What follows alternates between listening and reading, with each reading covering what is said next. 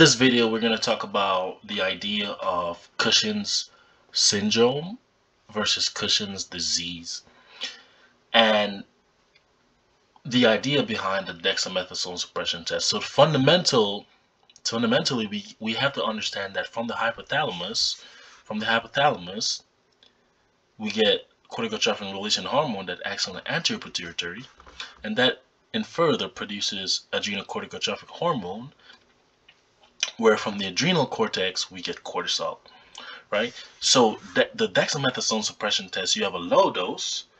So you have a low dose, which is about 1 milligram. So dexamethasone is a synthetic glucocorticoid, so it is very similar in nature to cortisol. So it's about 1 milligram for the low dose test. And what you're really testing for with the low dose is Cushing's syndrome. So what happens is that when I give a synthetic glucocorticoid like dexamethasone 1 milligram, it should stimulate cortisol to go ahead to the anterior pituitary and the hypothalamus to negative feedback, right? So as a result, I should have my CRH should decrease. Eventually, from the anterior pituitary, I should have a decrease in ACTH, and as a result, eventually my cortisol level should decrease. So in a normal patient, when I give a low dose of 1 milligram dexamethasone, the cortisol levels should decrease. Now, let's say you have Cushing's syndrome, and then there's something from the adrenal cortex that's causing the problem, right? So this loads amount of cortisol. What would happen? What do you expect to happen in the dexamethasone suppression low dose 1 milligram test? Well, because your body is so used to producing this large amount of cortisol, 1 milligram, which is very small, it's not enough to cause a negative feedback effect on your hypothalamus as well as your anterior pituitary to produce lower amounts of ACTH that eventually would decrease the cortisol levels.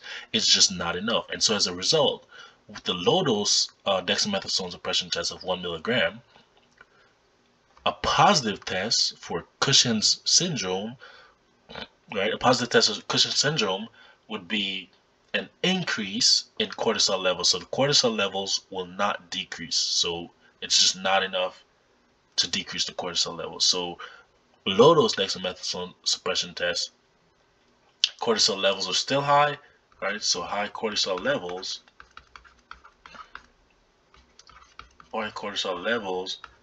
in low dose is a positive test.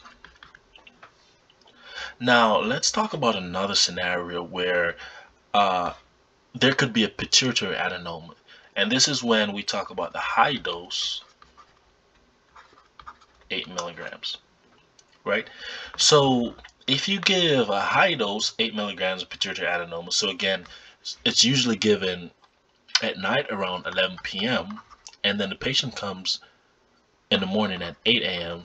to get the levels measured. So let's say you give this patient a high dose of 8 milligram dexamethasone. So it's going to mimic cortisol, again, go up to the anterior pituitary and the hypothalamus, and it's going to decrease your CRH, decrease secretion from the anterior pituitary, and as a result, your ACTH is going to decrease, and your cortisol is going to decrease. So with Cushing's disease, right? So with Cushing's disease, it's usually a pituitary adenoma. So right, so pituitary, right? Dexamethasone, this 8 milligram, it's so strong and so high that even though there's a pituitary adenoma, it's still enough to decrease your ACTH release, and as a result, the cortisol levels will decrease, right?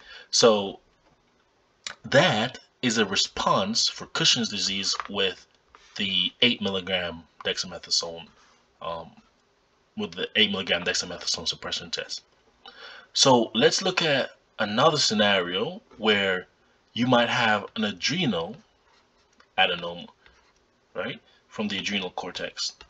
And what the response would be from the 8 milligram dexamethasone suppression test. Right, so I'm going to give 8 milligrams of dexamethasone. Again, it's going to travel up to the anterior pituitary and the hypothalamus. As a result, from the negative feedback, I should get decreased CRH and decreased AC. So my ACTH should decrease as well. But because the pituitary, because the adenoma is right here, the 8 milligram dexamethasone will have no effect on the adrenal cortex. And so as a result, the cortisol levels will still remain high. So with responding to an 8 milligram dexamethasone suppression test for, in fact, Cushing's syndrome, the cortisol levels are going to remain high, right? But you're going to have low ACTH, right? When we talk about Cushing's disease or pituitary adenoma, like we said earlier, the dexamethasone is enough to suppress the release of ACTH from the anterior pituitary, even though there's an adenoma there. And that's the basis behind the dexamethasone suppression test.